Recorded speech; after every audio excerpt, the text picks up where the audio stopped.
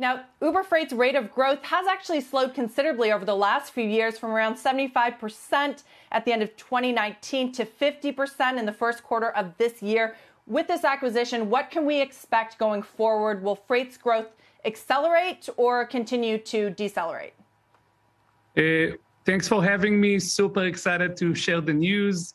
We have been growing phenomenally well over the past few years. Those numbers decline because they keep getting higher.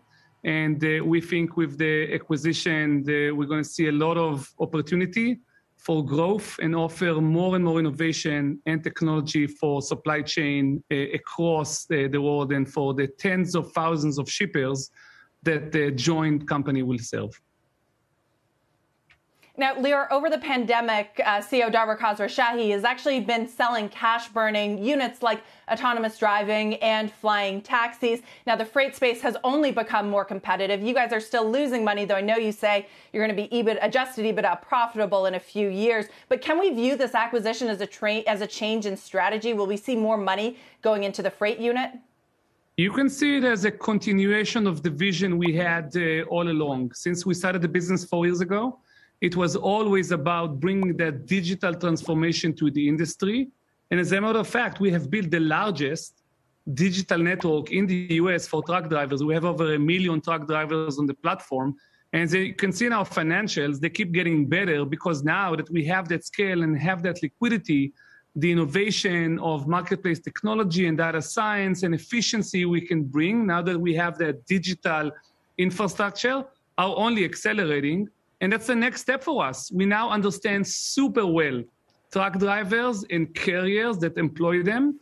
And Transplace understands super well shippers and their supply chain. So when you bring both together, Uber Freight accelerates Transplace, Transplace accelerates Uber Freight, and the combined entity can really offer a lot more value to the ecosystem.